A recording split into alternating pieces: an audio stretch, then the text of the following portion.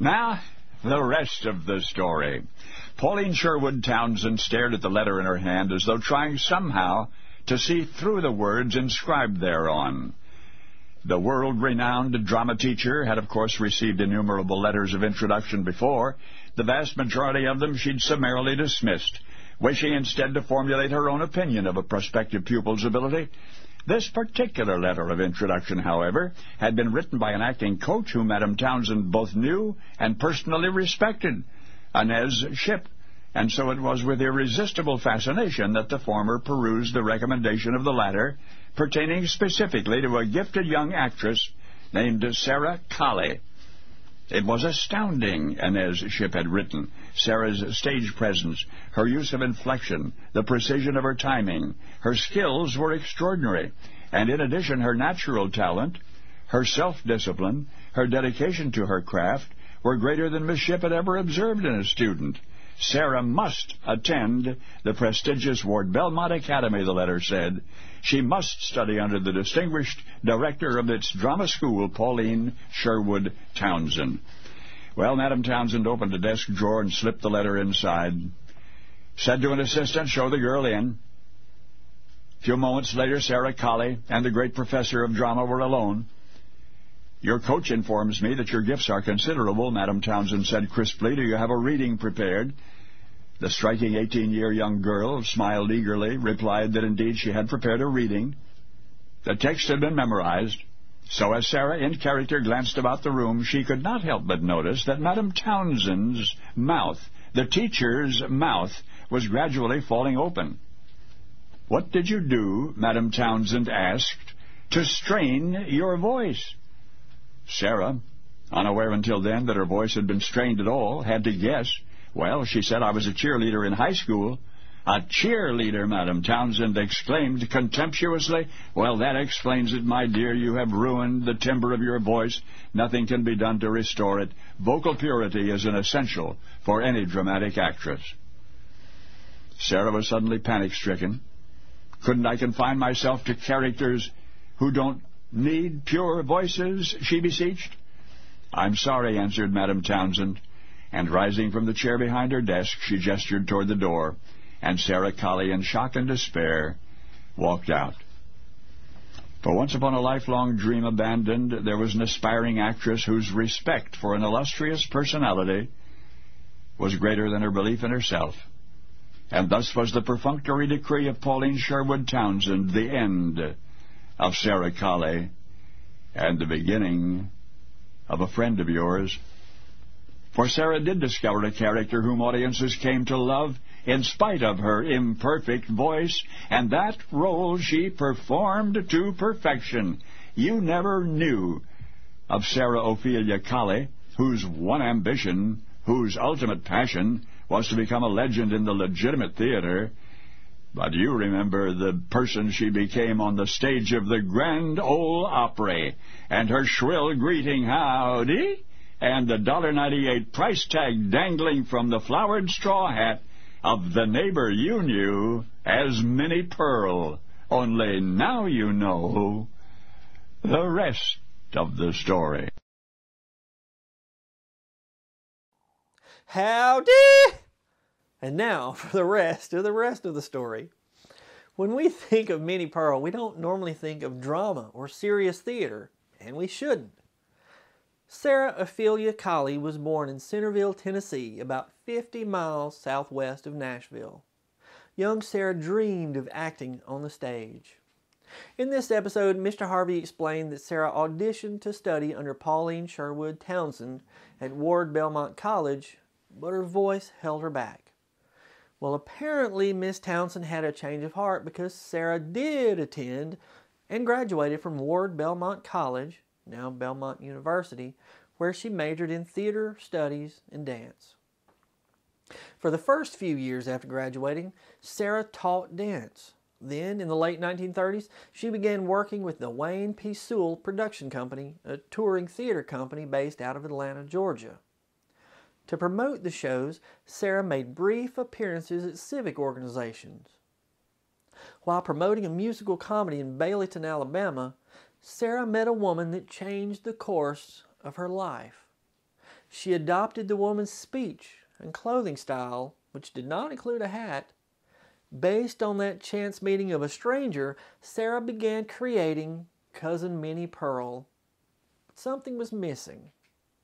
In 1939, Sara was set to perform as Cousin Minnie in Aiken, South Carolina. Before the show, Sara went to Swarovski Brothers department store in downtown Aiken. While shopping for nothing in particular, Sara put on a straw hat and began joking around in the Minnie Pearl character. The hat completed the character. Sara bought the hat and headed to the theater. Now, it's unclear whether she intentionally left the price tag on the hat as a gag or whether it was just an accident, but it became a part of the Minnie Pearl character. She later said, "The price tag on my hat seems to be symbolic of all human frailty. There's old Minnie Pearl standing on stage in her best dress, telling everyone how proud she is to be there, and she's forgotten to take the $1.98 price tag off her hat." Sara as Minnie Pearl poked fun at rural Southern culture. Rather than target other people, her jokes were aimed at herself, her fictional family, and her fictional hometown of Grinders Switch. She was always trying and failing to gain the attention of a feller. She told fictional joke-laden stories about her Uncle Nabob and Aunt Ambrosia, Lucifer Hucklehead, Miss Lizzie Tinkham, Doc Payne, and her brother, whom remained nameless. Minnie Pearl once said about her Uncle Nabob, "He ain't a failure. He just started at the bottom, and he liked it there." Although Sara was from Centerville, Tennessee, the Minnie Pearl character was from a rural railroad town called Grinders Switch. In reality, Sara's father was a lumberman who shipped logs from the Grinders Depot on the Centerville branch of the Nashville, Chattanooga, and St. Louis Railway. The railroad installed a sidetrack at Grinders Depot, which necessitated the installation of a switch to switch between the main line and the sidetrack. The depot was eventually demolished, but the switch and sidetrack remained. The area became known as Grinders Switch.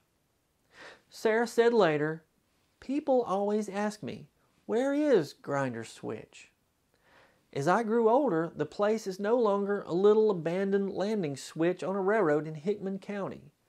Grinders Switch is a state of mind, a place where there's no illness, no war, no unhappiness, no political unrest, no tears.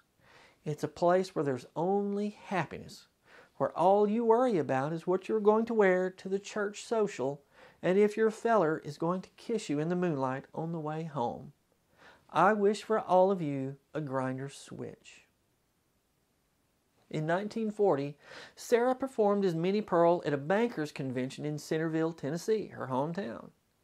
Executives from radio station WSM in Nashville saw her performance and arranged for her to perform on the Grand Ole Opry on November the 30th, 1940.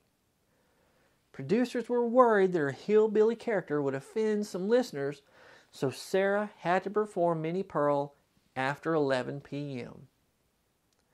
Backstage, Opry producer George D. Hay saw that Sara was visibly nervous. To ease her anxiety, George gave her a simple piece of advice. "Just love them, honey. They'll love you back." And he was right. Cards and letters came pouring in. Minnie Pearl seemed to take on a life of her own. People could relate to Minnie Pearl. She gave people hope. Her family and friends, even her husband, Henry Cannon, called her not Sara, but Minnie. Minnie Pearl was the first solo female member of the Grand Ole Opry. In 1975, she became the first female comedian inducted into the Country Music Hall of Fame. In the 1980s, Sara was successfully treated for breast cancer, and she became an outspoken advocate for cancer research. Not Minnie Pearl, no, Sara Cannon. In 1987, a cancer foundation to raise money for research was founded in Sara's name. Sara's name is also involved with another research center, the Sara Cannon Research Institute. Sara portrayed the character of Minnie Pearl for more than 50 years.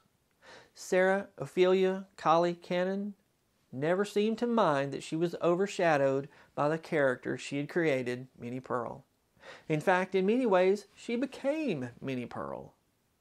Now, I'll leave you with just a sample of Sara's, well, Minnie Pearl's talent. I'm Brad Dison. Thanks for watching. And now you know the rest of the story.